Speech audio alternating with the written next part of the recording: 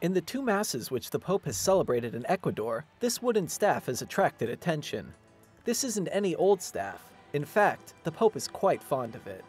It is a replica of a staff that was carved by convicts in San Remo, Italy, and which the Pope used during his trip to the Holy Land last year.